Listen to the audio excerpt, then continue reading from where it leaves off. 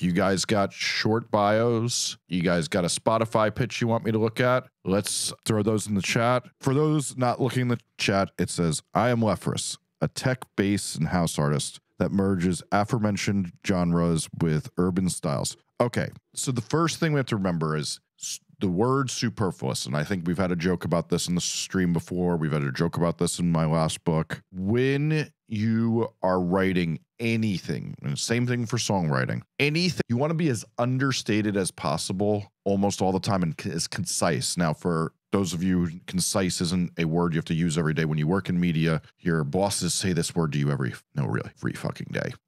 Concise means as short as you possibly can go. So first off, I am Lephris. All right, if they're on your Spotify page, they're reading your pitch, they already know you're Lephris. They saw that already. So we don't need that. Now, saying a tech and bass house artist that merges the aforementioned genres with urban styles. Now, here's the second thing. You're largely talking to morons. Saying aforementioned, well, check out the big brain on you, Lephris. So what we would switch that around to is instead, we'd want to incorporate saying that it's good to mention that you're tech and bass house because that gets into microgenres. Microgenres are very important for people to understand because the people who understand what those words mean, they're going to be excited by that because they're looking for that. The key is you want to mention that in a way that gets people excited. Now, as we've talked about in the previous videos on pitching your music, you really need to be thinking about how this sounds exciting. So I would keep the tech and bass house artist in there, but you want to say why that's exciting.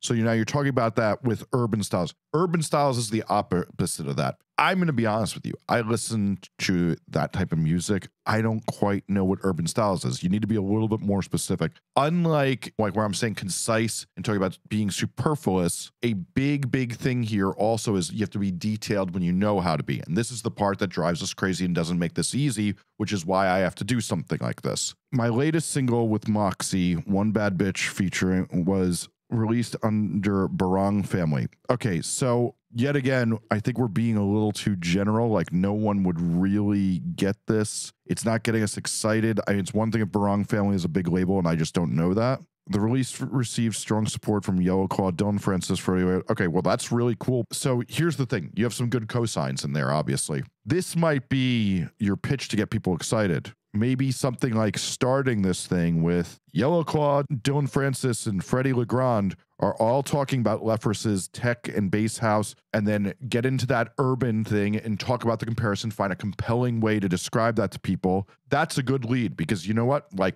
who doesn't know who Dylan Francis is? My mother's probably driven by a billboard of him playing in a casino before, and she'd be like, oh, that handsome fellow. Let's lead with that. That's strong. And, so I see you saying, I know it's long, but I actually don't think that's long. That's a pretty good thing. I think just like in the media business, we have this saying called burying the lead. And what burying the lead means is the thing people would give a fuck about in your story when you put it like in paragraph 7. No one's getting to paragraph 7. You need that thing right up here, either in the headline or the sub-headline. We want to create curiosity and then get it here. You're not creating that curiosity. You're burying that down too far, and people have probably given up because this first part was boring. We want to get the exciting stuff up higher. Okay, Unheard Sirens Incorporated, our bio. Do you ever feel like you don't belong in this world? Like you are out of place or out of time? Do you wake up and wonder, what am I doing here? How did I end up in this strange place? If so, you are likely a renegade. Unheard Sirens Incorporated is the duo of Remy Renegade and the Empress Owl, two interdimensional travelers who create pop music from an alternate universe. Synth-soaked anthems for anyone who feels out of sync with reality. They're on a mission to unite with other renegades of the portal, travelers from other dimensions looking for a place, aliens searching for a home, disappointed idealists tired of feeling powerless in our dystopian existence, anyone desperate for a future. Okay, I will tell you straight up, this is fucking great. So what I love about this is there's this saying I really like a lot that Josh Topolsky, who like started The Verge, he's this really good tech editor. I think he's most famous for, if you've seen the footage of when Elon Musk first talked about simulation theory and then made that a thing that everybody thinks about. Josh Topolsky is who actually asked him about simulation theory and if he believes in it. Josh has this great saying that I think about all the time for musicians, that the worst thing you could do is trying to be for everybody. You should be for a specific set of somebodies, but really create for yourself first, but don't try to be appealing to everybody. And so his saying is, it's something like, it's not for them, it's for you. What I love about this is this says to somebody, either this is for you or it's not for you. The one thing I think we're missing is a compelling way of saying what the music actually sounds like. We've said it who it's for really, really well. Like ball out of the park, A+, grand slam dog. But we haven't found that way that I would also be excited to hear what it sounds like. If you can find how to get that pop music from an alternate universe, synth-soaked anthems for anyone feels out of sight, I think we need like a hair more of For the Moron who's reading this, which gotta appeal to morons, letting them learn who this is for. I don't got any more notes on that. Very well done. Question mark says, from the ashes, the three-piece Newcastle-based supergroup Well have hit back hard in 2022 as a five-piece power prog quintet. Rallying against the placidness of the established Australian music, Well's hardcore roots are not a far cry from knowledge that was once deeply embedded in the Australian pub scene. The chaotic, furious energy which now re-encapsulated much of Gen X, whilst lessons from bands like Midnight Oil, Rush, and Dead Guy are present. Wow, that's a really weird combo. You know, Dead Guy, I used to see them in clubs to like 13 people. They were pretty sick shows. Fixation on the Coworkers, one of the greatest records of all time. Anyway, our present, the passion for jazz and fusion has increased. Well's willingness to push the musical frontier and enliven the human spirit to achieve something great musically while still attacking with that same furrier and passion. I'm going to be honest with you, that reads like furrier and somebody's going to think you're a furry chief. And then, you know, you don't want that these days on the internet. Those furries are under attack. Anywho, you can't say you're a supergroup unless you identify the people and why they should know them. If you say that, it's a bluff. No one buys it. So that's our first problem with this. Our next problem and lesson to learn is the most exciting thing about you, unless you like live on the, I'm not even gonna say like, cause I keep thinking of that, what's that group? Like Wet Leg is from the Isle of Man or like, but like, here's the thing. Unless you're from the fucking Galapagos Islands and you just like hang out with like whatever weird creatures are there all day, no one is going to find it exciting that you're from this place. And that's definitely not your lead anytime. You can say where you're from. It does help contextualize you. But if you're doing that at the top, you're losing this battle. So what I would try to do, and I think a lot of this is pretty good. There's some really odd grammar being used in here, like the while still being capitalized like feels really bad, and that will turn some people off. You definitely want to have somebody, this goes for everybody. I am not great with grammar, but what I will tell you is that the people who can read grammar well, they get really turned off when your grammar is bad. And this is a place where you enlist your smart friend who understands how to do that stuff so that you're not mocked and laughed at. I would be trying to rewrite this in a way where, yes, like the grammar's a little bit better, but like I like the comparisons a lot. One of the things I talk about a lot with these bios is that you want to inspire curiosity with people. I know who Midnight Oil, Rush, and Dead Guy are very well. I wish I didn't know who Rush was. I fucking hate them. That makes me be like, huh, I don't know what that would sound like. And if that was more appealing to me, I would be curious what you did and I'd want to click play.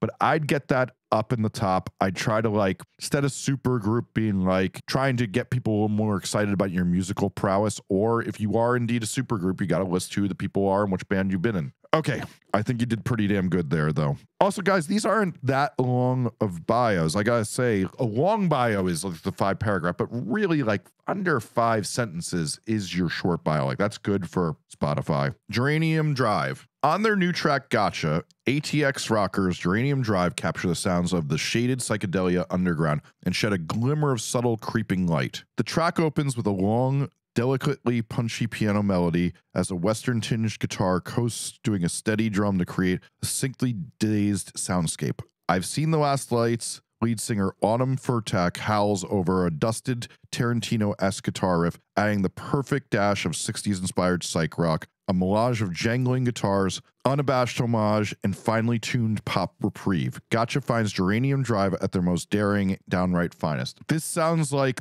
actually, here, Geranium Drive, I know you're usually active in the chat. Is this a bio or a Spotify pitch? Okay, if this is a pitch for your latest track, so first off, they always know what the song's name is, so we don't need to do this. Let me give you a good formula for a Spotify pitch in general, because I think that we've overdone what you need to do here. So if they're reading a Spotify pitch, they're listening to the song. So you don't gotta do that much of like describing the song as like much as creating curiosity or giving details about why they should care and why this is exceptional. So cosigns are always great. Things you're going to promote with, always great. Saying that thing that gets people excited about you and what makes you unique, great. Here's a thing in writing, and this goes for bios and pitches. Never, ever, ever quote your own self about yourself, because they know that's you reading it. So you've just wasted words. You only have 500 characters in a Spotify pitch. There's no sense in doing that. So what I would be trying to do here is like starting at the Geranium Drive, I would do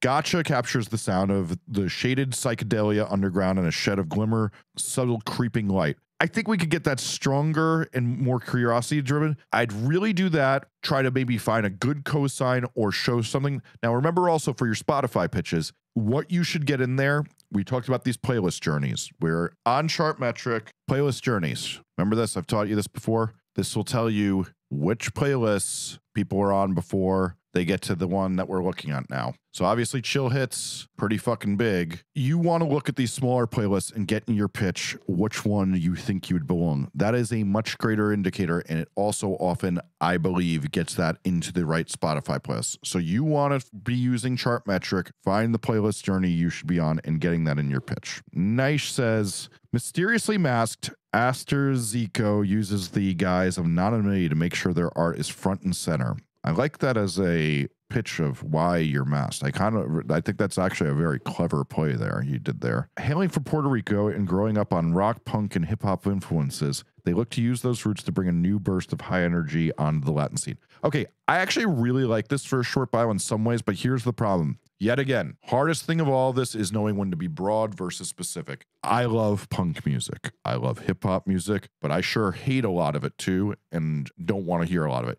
Being more specific with what you sound like and figuring out how to say what you sound like is up to making great songs one of the most important things you can do with your time. This is way too broad. Other than that, I really like the way you played that. Fake It is next. Fake It is a vessel for songwriter Christian Burnett to sort through the political, religious, and personal frustration that accompanies becoming an adult. Normally, I would really not love starting with the songwriter's name and doing that. Well done. Following his departure from organized religion, Burnett turned to music to find steady footing in an increasingly turbulent world. The band emerges indie rock, emo, and hardcore with Burnett's lyrics exploring identity, grief, and introspection. Fake It's most recent release, The Family Name, on Sunday Drive Records, is currently available via all streaming sources. Okay, here's our first lesson. That last sentence does nothing for nobody. Instead, we should say why somebody should be excited about The Family Name. Everybody knows that unless you're being some obscure fucking little dweeb who likes to only post on SoundCloud. All music's on all streaming sites. That no one needs to say it. Say something exciting about the record. Say something like that. So yet again, though, I think that you have a very strong lead here. What I really like is yet again, it's not for everybody. It's for you. That's the way to say the saying. Now I remember. It's not for everybody. It's for you. You're doing that very well in telling people who the music is for. But yet again, much like one of these critiques, we're being too broad. We're not actually creating curiosity. We want to then say something that makes people like, oh, what would that sound like? And do that. Yet again, also people, the number one thing, if this gets you peaked, when we're done, watch my video that I made a few months ago on how to write a pitch that's exciting for people. Like, that's got the gold in there. Otherwise, pretty damn good. Fear to Stop. This was our Spotify pitch for our upcoming release. I assume this was supposed to be the next word. We were aiming for Smile era Beach Boys meets Tame Impala vibe. I built this track with my own quadruple tracked wordless harmonies, recorded in an empty closet for natural reverb and a simple drum and keyboard backing. We promoted it by releasing the demo version as a B-side, and as of this right, our number 3rd most popular song. Song slot nicely on the Fresh Finds experimental playlist, although I admit to some bias. Enjoy. Okay, I think you got a lot of good stuff in here. So here's my main critique. I'm shocked this one hasn't come up faster. Detailing the process is really fun for us nerds. You know, I love to hear about your empty closet, things like that. But these Spotify playlist pitch people, it's not that. You want to create curiosity. You want to create excitement. Even saying this is our 3rd most popular, just going to go here. I lie all the fucking time in these pitches, straight up. I say I'm going to promote it more than the band's going to promote it. I fucking lie all the time. We're going to do a music video. We got a big PR push, all the things. Make people feel like you're not just throwing things out in the world. Our 3rd most popular song, kind of mids.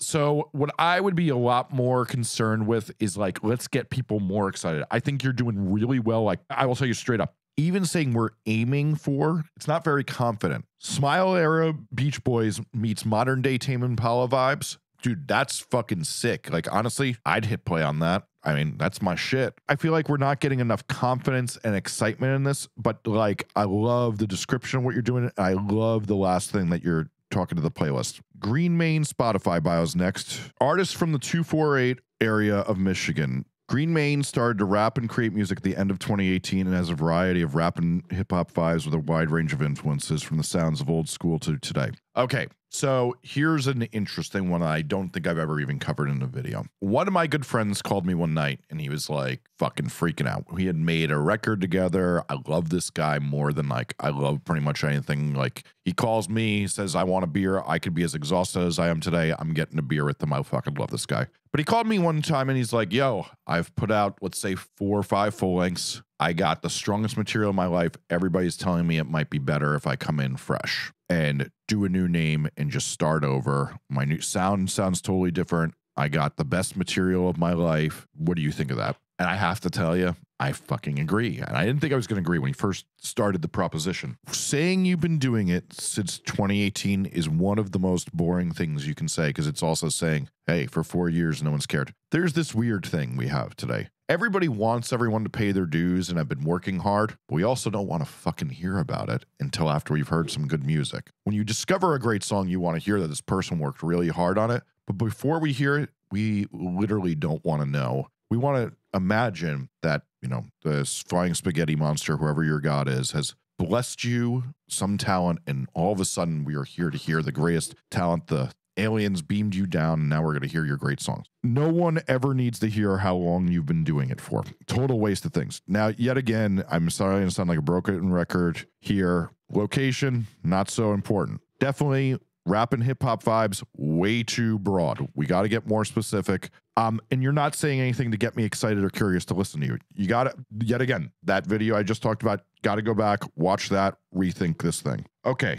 Sahil says, Spotify editorial pitch for a collab with my Discord homie Nyuk. Love that. This heart-wrenching, emotional hyperpop ballad is kicked off with R&B type falsetto over raw acoustic guitar, contrasted with Nyuk's passionate performance on the hook on top of a driving bass-heavy beat. Pieces about having your life shattered from a breakup but not wanting to hurt the person back. Nyuk and I met on Discord while he lives in Germany and went back and forth making the song in pieces. I think this would be a standout track on your hyperpop or cellophane playlists.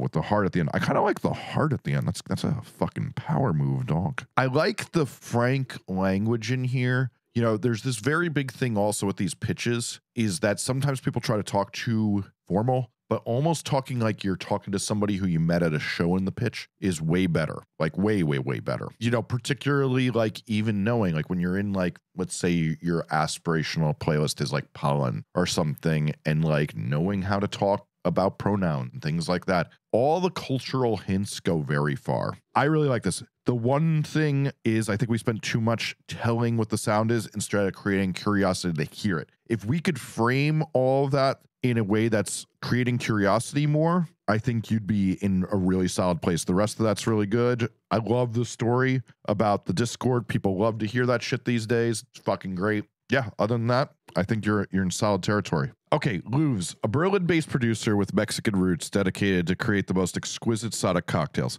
Naturally, these Sodic elixirs have 80s pop and disco-infused tones with tropical harmonies and Latin-inspired polyrhythmic beats. All right, here's my hot take here. Berlin-based with Mexican roots, interesting. Let's talk about how that affects your music and draw a more evocative picture from that. You got a good story, but we're just basically saying it in the boringest way possible. I'd find 20 ways of how you could contrast what Berlin is different from Mexico, try to mix that all up and make it into a compelling story that's like, I'm going to be honest with you, this isn't even like draft one to me. This would be like, you wrote this down, then you're like, all right, now that that's on paper, I can start writing drafts. I think you need to go a little deeper here. I think what's nice for you, and I'm really glad, but it's also because I have the best smart community on here. So far, so many of you guys got good canvases to work with. You guys got unique things. The biggest problem so many people have is that there's nothing to work with because there's no depth to it. You got a great story there. You're just not writing the story yet and making it exciting yet. Jamina Joel says, Jamina Joel is a neo-soul R&B singer, songwriter, and visual artist from New Orleans, Louisiana. Joel has a unique expression of singing and painting together. With musical influences from Erykah Badu, D'Angelo,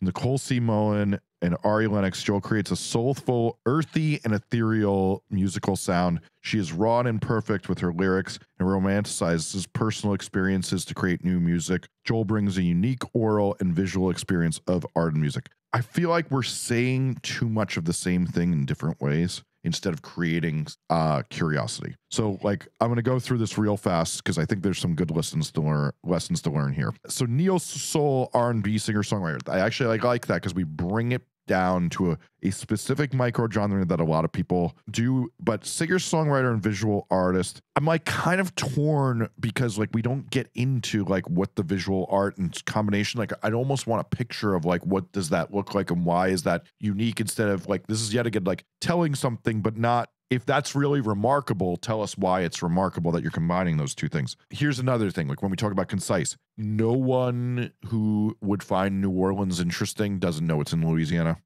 Just same thing. You never say New York, New York. Like there's no need for it. Superfluous. So Joel has a unique expression of singing and painting together. So yet again, we're not like painting the picture of what's unique about it. We're just saying the same thing we just said above twice. So then the other thing I'd say is you're listing musical influences, but influences aren't as important as drawing the picture of what the sound is and creating curiosity. Yet again, going back to that video I keep talking about, watch that, try to learn from that on how you describe yourself instead of just listing off a bunch of things. This is the part I think is pretty damn good. She's raw and perfect with her lyrics and romanticizes personal experiences to create new music. If we made that like 20% more exciting, that's like good. That's bars. But Joel brings a unique oral and visual experience of art and music. We've now said that basically 3 times without painting a picture of what is exciting about. We're just saying you do it, not saying what's exciting about. But it sounds like yet again, you got a good canvas to draw from. Matt Clark is the spacey, synth-driven indie rock project of San Diego's most mercurial, prodigal son. Doug, I'm going to admit, I don't think I've ever looked up what mercurially means. Of a person subject to sudden, unpredictable changes of mood or mind. All right, well, okay, yeah, okay, I'm feeling it.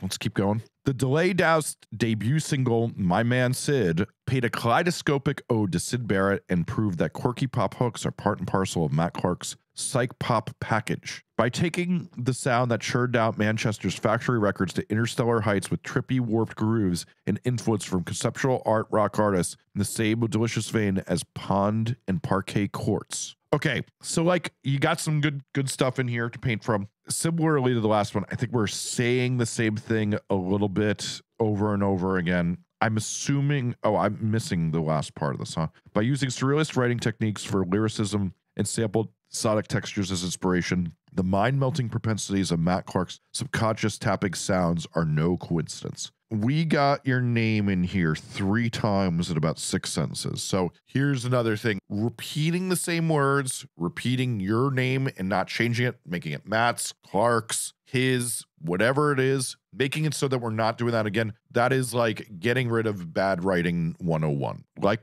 past critiques, the first thing we're doing is we have a broad generalization into which city you're from. Not exciting. The more exciting thing, so I thought like one, it's cool you're writing a song about Syd Barrett, but I liked this, the taking the sound churn out of Manchester's Factory Records to interstellar heights with trippy warp grooves. That tells somebody, if you know what Factory Records is, you're like, oh, that's my shit yet again. That's for me, not for everyone. So that gets exciting. I would almost then paint a picture of like, you could get rid of the Manchester, keep the Factory Records, and you could say, Factory Records, what was it, Vin, what's his name, or like whoever you're like really interested by, but like getting a little bit more specific to that, you could totally do those nods so that people know you know what you're talking about. You know, that Tony Wilson would appreciate something like that. But like, let's get this boiled down. I like the Syd Barrett thing, all that, but like, let's get that up at the top, get people excited that are like, this is for me, not for everyone. Julia Forte Music asks, isn't the I'm a Misunderstood Outsider is played? Here's a funny thing. It's played for tons of people, but when you're feel like one of those, when you're Trenchcoat Mafia,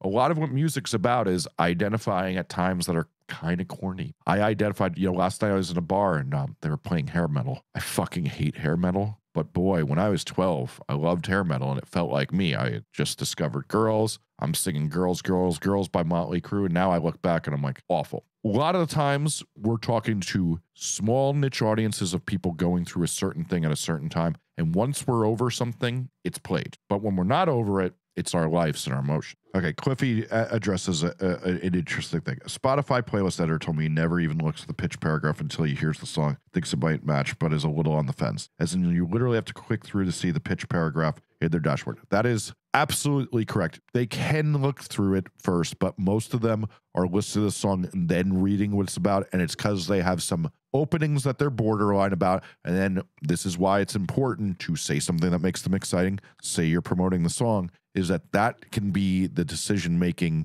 thing that makes them go, okay, this is worth putting on. This person's going to do things for their music. I see Fear to Stop is saying that the confidence thing is something they struggle with. Yeah, we're all struggling with it. I totally feel you. I don't mean anything but helpfulness in this. I have to remind myself to be confident about things all the time, and I'm old like you. Chillin' 24/7. Hell yeah, dog. Same. SoCal-based Bixby Boys cooking catchy and wistful Cali tunes about sci-fi flicks playing out in real time, inspired by big baby blue Chevy convertibles and wildfires on Laguna Beach. Our energetic live shows are quickly becoming the talk of the town. Mixing a slice of doo-wop with more than a pinch of Brian Wilson, we're the West Coast Strokes for lonely stoners and kings of the beach alike. I gotta say, this is you got a nice way with words here, dog. There's something rubbing me wrong. Here would be my first thing. Obviously, the big baby blue Chevrolet convertibles being capitalized, little weird in the grammar wise. I really like the live shows are quickly becoming a talk of town. Here's what I think I would like to see is like you painted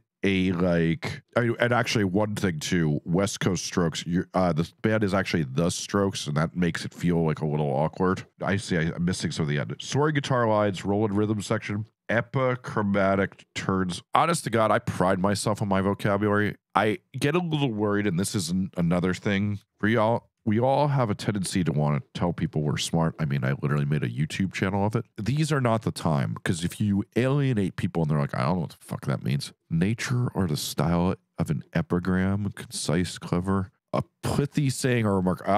Okay. Well, listen, good on you for that. I think you're trying a little too hard with that word there. I would try to keep it a little bit more simple. I'd try to get a little bit more exciting way to do this, but I like 90% of that. I think you're like, I'm basically giving you an A- on that one. Okay, cool. So let's do Nick Krasinarus. Sorry, I don't got it today. A romantic ode to missing your true love, sad yet hopeful you'll both wish upon the same distant star and find your way back to each other's hearts. Nick Krasinarus, Tobin Sprout, Guy by Voisin Mulchman, moody indie style merges Orbison with Twin Peaks, while Kate Wakefield's lung beautiful lush vocals evoke a bedroom pop fever dream, and Mark Patterson's Sunvolt's drums veer to Americana lo-fi beats out 826 with music video, lathe cut 7-inch, and Midwest shows with Sweet Sheet of US, Europe, and PR. Okay, we got some really good stuff in here, but we can make this better.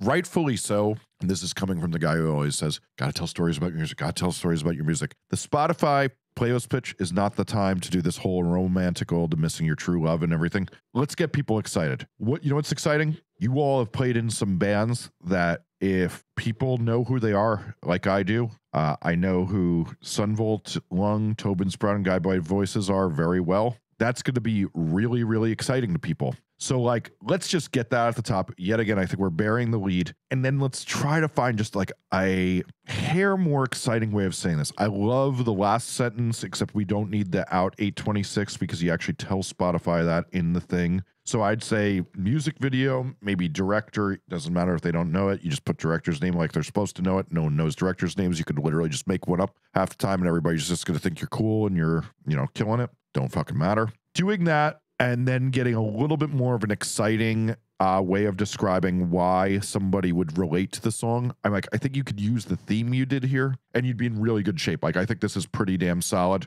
Let's get it concise and from the top that you all are veterans and they should care because people care about people being in bands that they used to enjoy. All right, Mikey Mayo. You're a madman and you have my madman respect. Anthony Fantano from the Neil drop. Mikey Mayo is an unpredictable artist. From creating a post-hardcore song with Lil B to interpolating roller coaster station music into a scene kid hyperpomp anthem, it's pretty hard to put this artist into a box. Unbound by genre, this is truly an artist who does whatever he wants. First off, this lead here, God tier. You ball out of the park it right away. I think we actually even may have chatted about that at some point. Like, that's basically what you're leading everything with for a long time, because when you get the God Fantano saying that something that awesome about you, well, you should lead with that for a long fucking time till something better comes along. What I don't love here is we're saying the same thing over and over again about how wild and crazy you are, but we're yet again not showing it as much. Like the Lil B thing, Mamma Mia, chef's kiss. I want more of that. It's like, tell me why you're so wild and crazy. Show me why you're somebody I should be curious about, because you've done a great job so far, but you haven't painted the picture to me yet of why Anthony Fantano was that excited to you. If you figure out how to do that a little bit more, we are in a A+ level pitch right there, my guy. Thanks so much for watching.